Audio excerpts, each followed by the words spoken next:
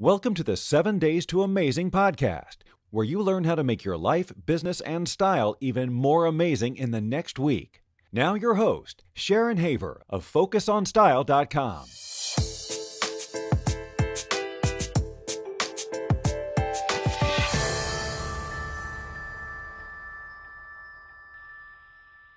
Hello, Chicsters. I'm always finding myself grooving to that music, and if you kind of like those kind of dancey, jazzy beats, you probably come from a generation where you're going to want to really listen close today.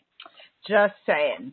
So, I am Sharon Haver, and you are about to be amazed.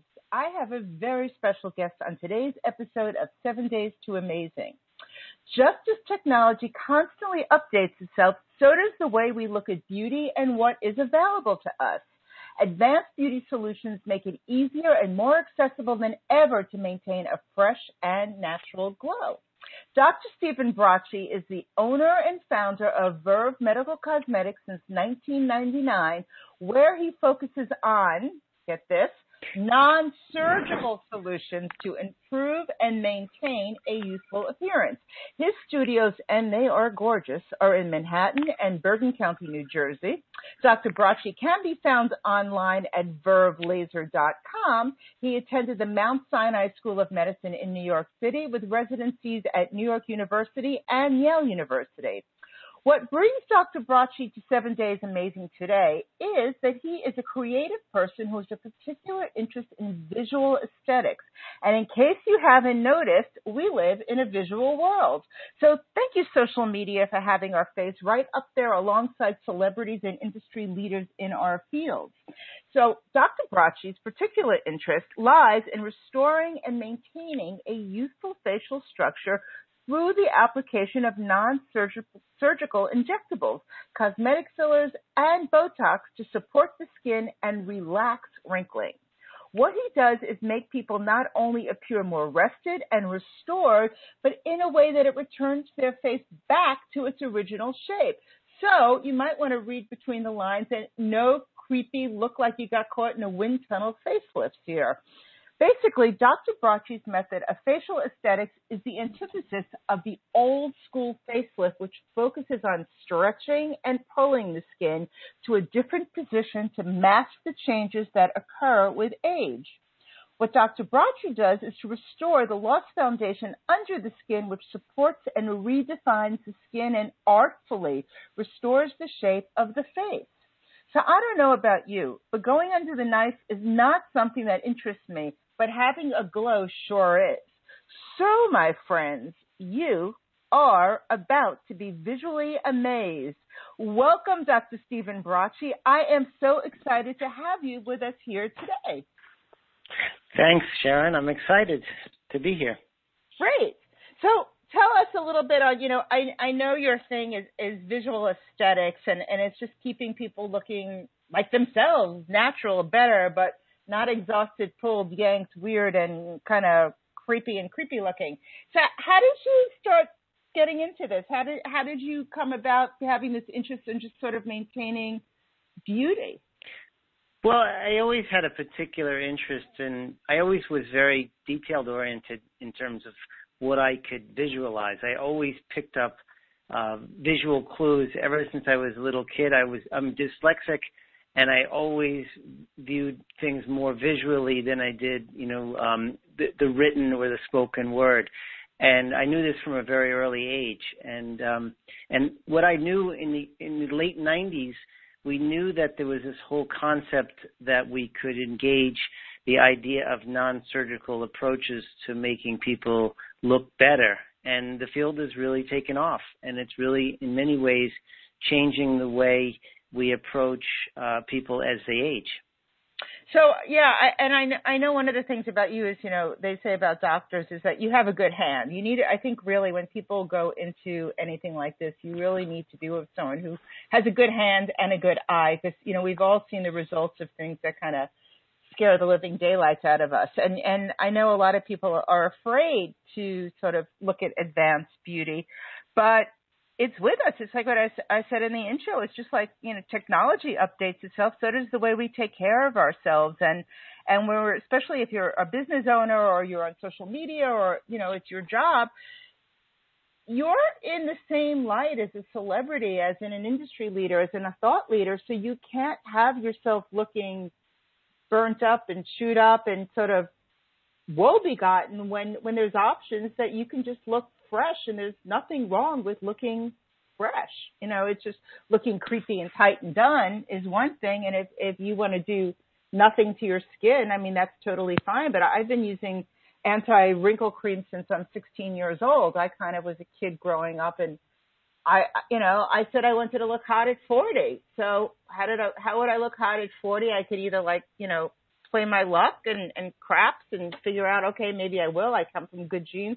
Or I could put on a little moisturizer every day and some stuff under my eyes. I mean, so this is all very natural to me. It's just taking care of yourself, skincare, having a regimen every day that you follow is normal to me. And then taking advantage of things that take it a little bit further is icing on the cake. It's what's happening in a modern world. So that's kind of a long one for me, but on your end, what was your defining moment, your first big sort of career hallmark to decide that this is something that you wanted to do and that you can help people kind of take the tried and true to the next level and still look real and gorgeous and beautiful and not creepy? So the two biggest career hallmarks were in the late 90s, we started coming to the idea that we could do things with the skin with lasers to improve the texture of the skin and the color of the skin and reverse some of the signs of aging, namely skin damage from sun exposure. But the biggest thing that really changed my career was the advent of my procedure that I developed in the mid-2000s, and that is the iRise procedure. Basically, up until the mid-2000s, there was really nothing on the market to address under eye bags. And the biggest complaint that people had was they looked tired, and people accused them of not getting enough sleep when many times people had full night's sleep and they still look tired. A lot of it is a genetic thing that happens to people over time.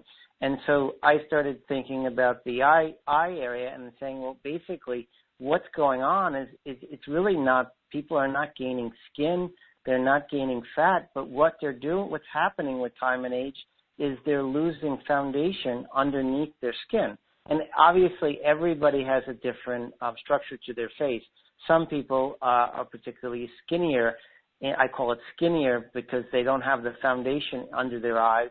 And so when they age, it becomes even more pronounced at an earlier age that they get bags under their eyes. But what these bags truly are is that they're a loss of foundation, there's a loss of structure that's supporting the skin, and they get an indented appearance, which makes them look tired. So I developed the iRise procedure, which is basically supporting underneath the skin with various fillers to restore the shape of the eyes. And what that does is it gets them back to where they were previously. Like you said, it's the antithesis of surgery, because we're not cutting and pulling the skin, we're supporting and lifting underneath the skin and giving it back to its original position rather than changing the position of the skin. So that was something that took off in the mid-2000s, and we've done many more things since then. So how, tell me how if someone was coming into you and they were just a little concerned that they were looking a little tired, how would you look at them? And if someone really was sort of gun shy at doing anything, I think so many people they're just afraid to take the chance that this is going to be something permanent. None of this stuff is permanent. So how would you sort of deal with someone and tell them, and who do you think is the right candidate to sort of take care of themselves this way? Well, the biggest thing that is people's fear is that they're somehow going to look different than they originally looked. They're going to alter their appearance, and they're going to do so permanently. The first thing is that any procedure that I do is not permanent, number one. Number two, these procedures are done in front of a mirror when you're wide awake. So basically, I usually take little baby steps and show them the improvements and get their approval to go on to the next step. So it isn't something like, you take it or leave it, and you get done with the procedure, and you walk out, and you get what you get, and you don't get upset. It's not like that at all. It's just the opposite. You basically have the ability to. It's like basically adjusting your hair length. You can go along and decide how it is during getting your hair cut. It's no different than that. So the third thing is that the procedure allows me the ability to reverse the product. The main product that I'm using under the eyes, for example, is a gel, and that gel can be dissolved and turned into water. So if people really didn't like it, they could take it out. I don't think I've ever done that because people, they like the procedure and they like it. I mean, if you give somebody too much, you can adjust it down. So you have a lot of control on the actual results on these procedures. So another thing is, I know we've spoken about this in the past, which is one of my pet peeves. Like, you see someone and they obviously have had a lot of Botox in their forehead, so their forehead is like shiny and tight, and you can slip a quarter on it. And then they have a horrible crepey neck, and they have really big frown lines, and it just, the contrast of where they're so wrinkled, which probably just looked okay before, now is heightened against something like a really tight forehead. So I know you talk a lot about symmetry and balance and just keeping your whole face in sync, because obviously we don't wrinkle in one area and not the other. I mean, I kind of think of this as like, you're painting your house. You see this little piece of dirt on the wall, and you go get the white paint, you paint the dirt, and you cover it, and then you're like, all of a sudden something else looks wrong, and something else looks wrong, and something else looks wrong. So on one hand, you want to know when to stop, but on the other hand, you want to make sure that everything looks balanced, and not one thing is like too done or softer, and by contrast, everything else is more wrinkly. So how do you deal with that to create some symmetry and balance and a natural look? I agree with that. The biggest challenge with my industry is people going in and telling their physician or their provider what they want rather than getting an expert opinion on what is going to make them look best overall. And it obviously depends on their budget and what they want to accomplish. But somebody who's very wrinkled and has deep folds between, the nasolabial folds, which is the folds between their nose and their mouth, if they're deep, it doesn't make any sense to get big plump lips, because it's going to stand out. And I always educate people when they come in for their lips, you have to treat the area around the mouth first before you can treat the lips. It doesn't match, and it's going to stand out, and everybody's going to know you had something done. It has to match the area adjacent to it. Otherwise, you look, you look like you're trying too hard, and it's not a good look. No, it's not. And the other thing is, too, I know a lot of women get, I forget what you call it, those little furrows between your eyebrows, and then you see them doing a Facebook Live video, and it's really close on your face, and they have these two deep furrows, and it makes them look angry. They always look mean and angry, and maybe in real life it's fine, but when you're, on camera, I know, when I was a stylist, I did tons of magazine covers, and now social media has made it that every magazine cover is, every social media photo, I should say, is our magazine cover. So it's our close-up. Like, we are living in a this is your close-up world. So something like that would send a subconscious signal to someone that, she's mean, she's angry, and it's just really it's just a wrinkle. So how do you sort of deal with someone who is mostly an entrepreneur, or someone whose business is teaching them on social media, where they need to, not look done up and kooky, but they need to look authoritative and relaxed, and not. Well, that area between the brows is very treatable, non-surgically. The first and foremost thing is we use Botox to block the muscular pull that actually wrinkles the skin. Basically, what's going on in that area is you have muscles, and they keep, like an accordion, they keep wrinkling the skin over and over again. In turn, that wrinkling of the skin causes damage to the skin, and it causes collagen breakdown where you get resting lines. So the first thing that we do to treat that area is we add Botox, and that Botox will block the muscular pull, so that will give a big improvement. For people who have deep furrows that continue even at rest, we can actually fill underneath and restore that foundation, so we can block that, those curvatures, those 11 lines we call them, that go between the brows, so we can restore a completely normal appearance that is really unidentifiable on any photograph or video camera, and especially, as you mentioned, in high definition TV. We can make it look so natural and restore the shape back to its original position, so it's not identifiable even to me, who I'm an expert at this, and I study people's faces. And the key to my work is to have, when the client returns, to not know, and by looking at them, to not know what was done. Mm-hmm. I have to look in the chart. That's the way I judge my own work, is to say, okay, when this person returns, when I look at them, would I know that they had anything done had I not known they were here before? That's my litmus test, to see that this person looks like they're still from this planet. That's the goal, to make them look like, they're real.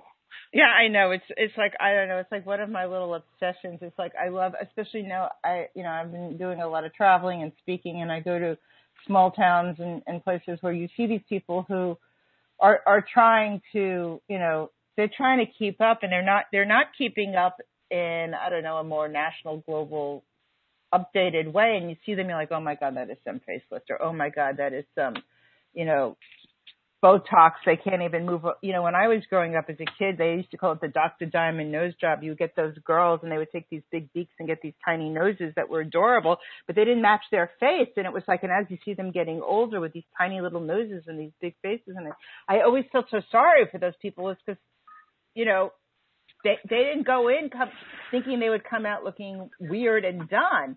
So what would, if you had to, look at it, I always ask people, like, what does amazing mean to you? So if somebody wants to look amazing and they're a little gun shy, what does it mean to you? What do you think they should do? When do you start? How do you start? Do you start with creams? Do you start with procedures? Does this stuff hurt? Like, give us a little bit, of where someone who knows nothing about any of this and doesn't want to come out looking like one of those weird Dr. Jekyll and Mr. Hyde characters. Well, the first thing is around the eyes and the forehead and the corners of the eyes.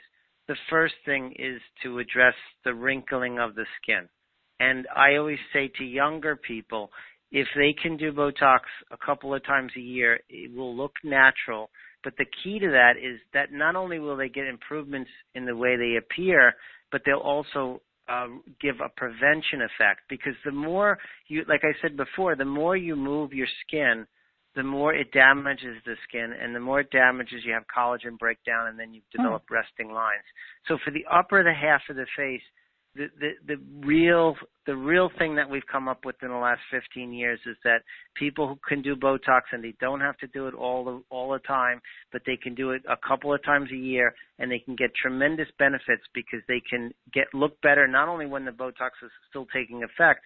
Botox will last at best 2, 3, or 4 months when you get a treatment.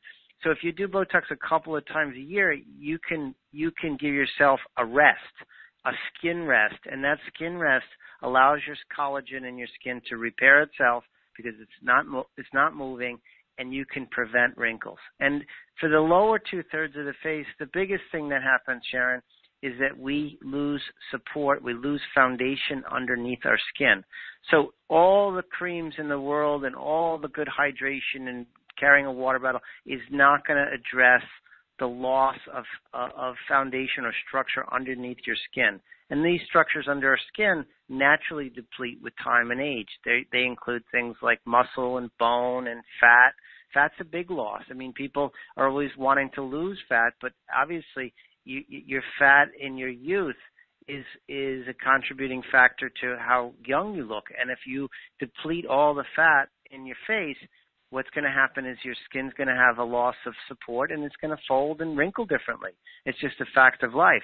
So the surgical approach that we had of yesteryear was, well, okay, we lost foundation, and now we have more skin than foundation. Let's go in and cut, and let's stretch everything back. And you and I know that fixes the wrinkles, but it doesn't necessarily make you look better. It just makes you look different, because now you look, wind tunnel. You look stretched. And now you look like an alien. Alien, exactly. So the lower half of the face, if you can re-support the skin and give yourself some foundation back by filling it back in, and that requires an artistic hand and an artistic eye to restore the shape of the face, you're well on your way of looking way better than your peers with each passing decade. That's a given fact. You can look much better, you can look rested, and the key is you can look real, and most importantly, you can look more like yourself instead of somebody different. Does this stuff hurt if someone's afraid of pain? Because a lot of people see needles and they're like, I know my husband's a doctor and he has to give someone an injection sometimes and they pass out. It's like, oh my God. Pain is always a relative thing. I know because I do these injections on myself. It's far less painful than when I go to the dentist. I know. Basically, I'm not, the way I do procedures, I don't use needles. I use what's called a cannula.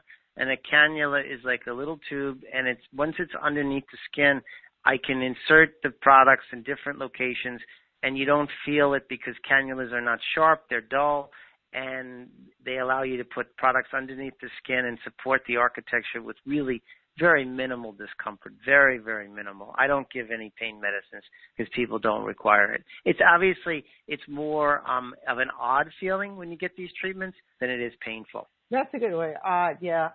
So I have a group, a Facebook group. It's a private insiders group for people on my list. And I've had some of my insiders, I asked them a couple of questions to ask you, and I have them. For people listening in, if you would like to be able to be in my Facebook Insiders Club, it's really easy. You can go to www.focusonstyle.com/insiders and get all the information you need to sign up. But in the meantime, I have a couple of questions, and if you don't mind, I'd like to sort of like help them out, and since they were just asking me, and ask you and see if you can give us some advice. Valerie asked, how do you stop aging in its tracks? What's the best thing you can do in midlife to slow the process down? What's more important, diet or exercise? Do vitamins and supplements help? I think diet by far is the most important thing. As it relates to the whole makeup of the body, in terms of getting the adequate calories and proper nutrients and not getting too many calories, obviously. But second to that, the whole idea of aging really in medicine is not addressed the right way. I think basically it should be measured in terms of your functional capacity, and that's your ability to have strength, your ability to have endurance, and carry on the normal activities of life. And you cannot maintain that at a high level for a long time unless you exercise. It's impossible. So you can't really say one versus the other, but definitely both those combinations. If you look at longevity studies, basically, all the places in the world where people live the longest, they all have a habit of doing daily exercise. They're in Okinawa. There's the people that live the longest. They tend to a garden every day. They tend to walk, and obviously they live basically on a more of a plant-based diet with mostly fruits and vegetables. So those two things in combination can't escape to avoid the aging process or minimize. You're not going to avoid it, but you want to minimize it. And the goal really should be to be as functional as possible and highly functional as long as possible. So I think that's a more realistic goal than avoiding the aging process. Yeah, functional and vital. Okay, PJ asks, how much sleep for optimum skin health? Best products to use that are proven, none of that fancy crap. Okay, so sleep, we know that most people need somewhere between 7 and 9 hours of sleep. And the only way you're going to know is whether, a good test, if you go to a movie theater in the middle of the day and you're watching the theater, and if you're going to fall off and doze off, you're probably not getting enough sleep. So the only way people know is if they get enough sleep is whether they can nap in the daytime. If you can nap in the daytime, chances are you're not getting enough sleep. And, obviously, if you're relying on alarms to get you up, most of the time that alarm is going to be set off before your actual natural wake cycle is, and you're probably not getting enough sleep. Most Americans don't get enough sleep, and I think it contributes to to their bad appearance, and it contributes to their ill health and diminishes their longevity. Yeah, and productivity. Okay, exactly. Jen C asks, why is aging bad? Why aren't women nowadays able to just embrace it? I don't really know why people have to have this concept that they have to be functionally impaired. It's a normal thing to look and appear functionally in disrepair. I don't understand that because we know that if you take care of yourself and you do the right things, you can appear very youthful for a long time. So I don't really know what the sin is. It's like saying, okay, well, why is it a curse to take care of yourself? I guess it's like when you're in school, when you're younger, people say, well, you shouldn't tell anybody you study hard or work harder at school. Like, what's wrong with it? What's wrong with if you want to take care of yourself and look good? I don't know what's the alternative. Look, The alternative is to be dead and, there you go. If I'm going to be alive, I want to be good at. Plus, you want to feel confident. Exactly. And I think most people feel more confident when they look good. I mean, I know when I talk about their style, their business, you get that extra bounce in your step when you know you've got it going on. When you feel good, you feel much more confident. That confidence translates into what you do as a business person. It just makes you more viable, more just better. It just makes you feel better. You present better. You present better. You feel better. And with that, you end up doing more things, get more riches. With those riches, you're better for to your family. You're better to your friends. You're better to your business. It all, it's a very positive domino. It's like I don't know, what's the positive way of a domino effect? One, each thing begets the other thing. And I know we were talking before. It's like, why is aging bad? It's like, why is personal hygiene good? I mean, do you not brush your teeth every day? Do you know not to fart in public? Do you use deodorant? It's like you do that. So why can't you take care of your skin and yourself? I said earlier, I've been using cream on my face since I'm 16 years old. That's a choice. I have cousins who are close to my age who were total that white, I could say ivory soap girls, and they are really wrinkled. And we have similar genes. We're related. I know that I'm lucky. My parents both weren't very, they aged well. When my father passed away, suddenly we needed to get a rabbi, and we realized we didn't have one. And I found some guy, and I went through this whole thing with a rabbi, and then he showed up at the funeral home, and he looked at my father, and he's like, "Oh my God!" And I'm like, my father just passed away suddenly. Like, what is it, Rabbi? And he's like, "You didn't tell me that was Marty. You told me that was Martin." I'm like, "What?" He says, because he knew him by his nickname. He goes, "I had no idea he was 71 years old." I'm like, well, I guess, good genes run in my family. There's a time for a compliment, right, when you're dead. But so, I mean, I know you look good. You look good, Jed. But, but with that, you still use sunscreen is so important. So I don't really understand this argument, because for me, take care of yourself. You put conditioner in your hair. Don't you look better when your hair looks groomed than when you're ungroomed? So I just think I like to call it advanced beauty. And just like everything else in life, it's a choice.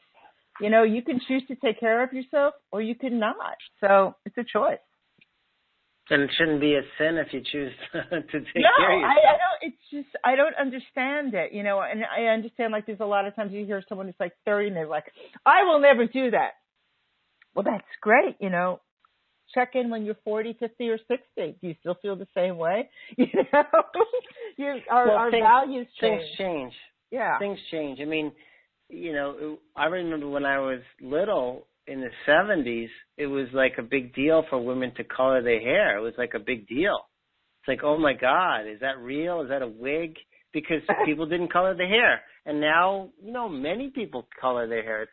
It's become normal, and nobody even questions it. And quite frankly, you can go up to a woman and say, "Oh, I like your hair color. It really looks nice."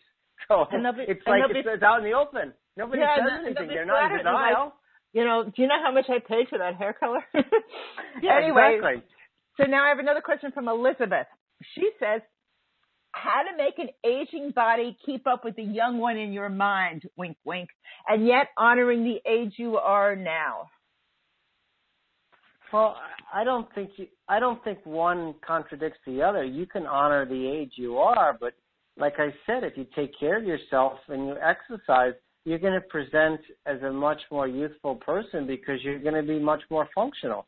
I see people all the time, and one of the things that I see is that people that don't exercise when they're older, if you see when they turn their head, a lot of times they turn their whole body. It's as if their neck joint becomes so stiff that they don't even use their neck anymore. They turn their whole body to turn because they're stiff. They're not using that part. It's no different than the stiffness you get in your knee and your elbow.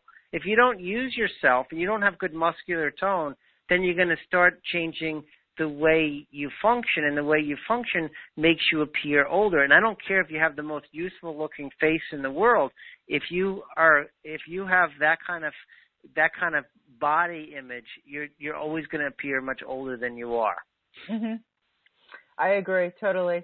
Okay, and one last question from Donna. Is there anything I can do to beef up my sparse eyebrows? There's a medicine on the market called Latisse, and it got approval for lashes. Interesting enough, it works on the brows too. So Latisse is a medicine that stimulates. They actually found the way they found Latisse to work. It was used as a glaucoma medicine, and they found out serendipitously that people that were putting this on their eyes were getting longer lashes. So they started doing it. They did a study, and sure enough, people's lashes grow a lot longer when they're taking Latisse, which is basically a once-a-day little liquid drop that you put on your lashes. But if you put it on your eyebrows, it will thicken them tremendously. One of the things that I always tell young females is to not pluck their eyebrows, or to do very little of that, because what happens is naturally you lose your eyebrows with time and age as you grow older. And when you're younger, if you're basically plucking your eyebrows, what you're doing is you're damaging the roots. And then those damaged roots are going to obviously be subject to changes as you age, and you're going to lose your brows. And that's why you see a lot of middle-aged to older women, they basically have to start penciling in the brows when they were younger. They overplucked. So I tell my daughter, and I tell people, there's these little on Amazon, you can get these little brushes that are like little razors, and you can trim the brow without damaging the roots, so you don't have to sacrifice the shape of your brows when you get older. And you don't have to, but if you do have thin eyebrows, I'm convinced that, and I know I've seen people, it definitely works to put the Latisse on the brow itself. It's not an approved use of it, but it works. I'll try that. And if you want, Donna, if you need a good brow pencil, I like Anastasia Beverly Hills, MAC, and Talika. Do have ones that they look real when you put them on. So I have a question. So it's kind of a hard one because they wouldn't be coming to you to begin with, but I have two questions I usually like to ask people. It's like, when someone is resistant to doing this, what do you say to them? I mean, obviously, if they came to you, they're considering it. When they're a little gun shy, if somebody is resistant, what would you say to, not do this? And what is the resistance you usually see in your practice, if any? I would assume that once they make the call to you, to Verve Laser, that they're thinking about it. The biggest fear that people have, obviously, is that they're going to look fake. Nobody wants to look fake. Obviously some people look fake, but very few people want to look fake. And most people want something done, but they don't want it to be noticeable to others. And, I show them with photographs, and I allow them to see the process as it goes along, so they have control. A lot of it is a control issue, and if they feel like they're secure that they can opt out at any given time during the procedure, that gives people a lot more confidence to do the procedures that I offer. That control is very interesting. I notice that myself too when I have people talking to me for VIP days and all sorts of stuff. There's definitely the resistance I get is the control. It's like sometimes it's so easy to kind of, especially in business, sign up for all these business advancement things and do all these things that you can sort of push papers around. But when it really comes to looking in the mirror, they kind of freak out because it's a control issue. It brings up all sorts of wounds. And they realize sometimes that they really don't want to succeed, that they really are purposely holding themselves back. So it can become very emotional as well, because it's just suddenly you're dealing with things that you've been trying to bury. So, well, more to your point is people have been told for years that somehow they're a sinner and they're not authentic if they don't let things go the way time and age had been planned.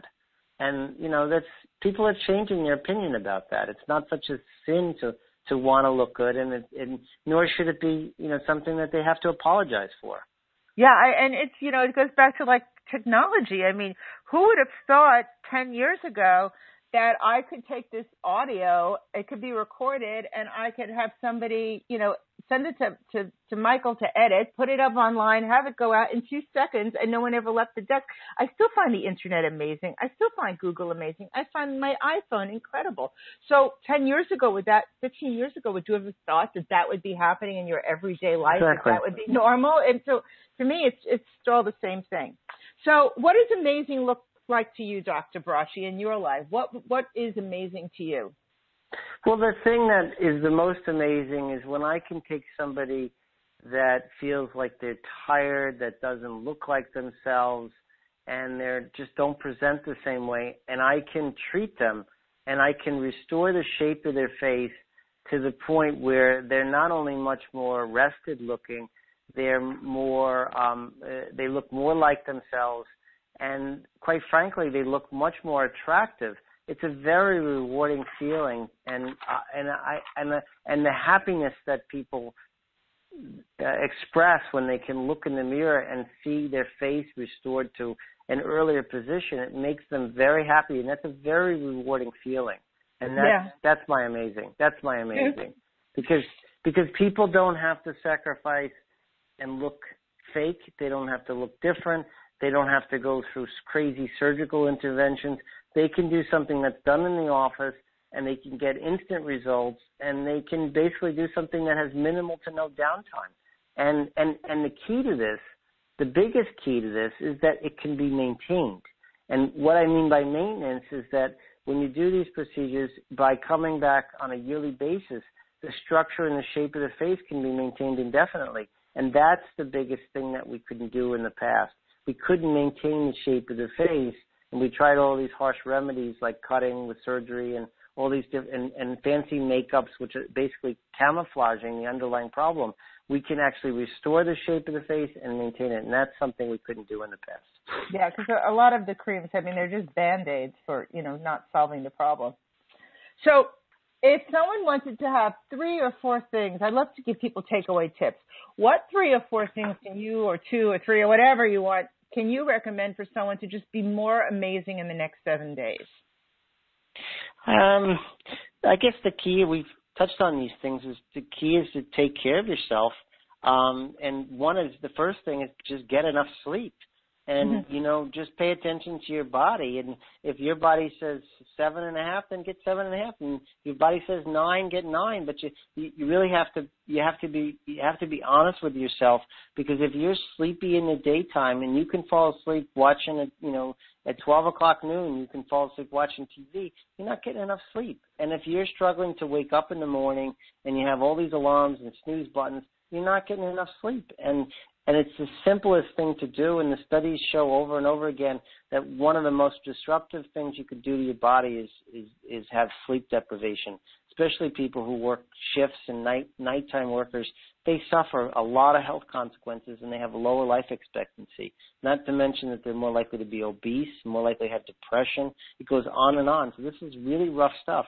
Second thing is find an exercise program that you can do that you're going to maintain. Some people, it's, I can handle walking 45 minutes a day, or some people it's like I like swimming or I like bicycling, but it has to have something in your day that keeps you highly functional. And it's something you can do every day, something that you enjoy. I guess the other things are just to pay attention to the things that make you happy.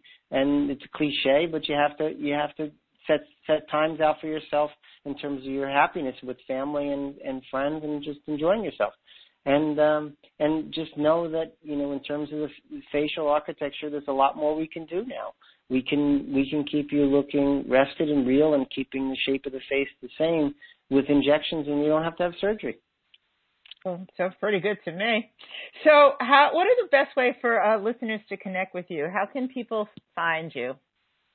You can go to my website, which is vervelaser.com, or you can find me on Facebook. And you can, I guess, most importantly, come to my office and meet with me personally, and I can give you my expert opinion. Do you want to give a phone number or something so they can find you? Sure. Our main number is 212-888-3003. That's 888-3003. And if you're not in New York, vervelaser.com, and yes, Dr. Bracci will talk to you and tell you how you can feel amazing. Sounds pretty good to me. So thank you for coming here today. Thank you for being here. I learned something. I love talking to you about this because I find it so interesting. And I know we've spoken in the past. You know how I hate that crazy wind tunnel look. And I just think really, advanced beauty is about maintaining confidence, I think. Some people say they look better now than they did 20 years ago. And it's maybe because now they're actually taking care of themselves. It's like, now the buzzword is self-care, but hey, there's nothing wrong with self-care. You got to love yourself too. So thank you for being here. And everyone, reach out to Dr. Bracci if you have any questions. So talk to you soon, everyone. And thank you for another great episode of 7 Days to Amazing. That's a wrap. Well, not so fast.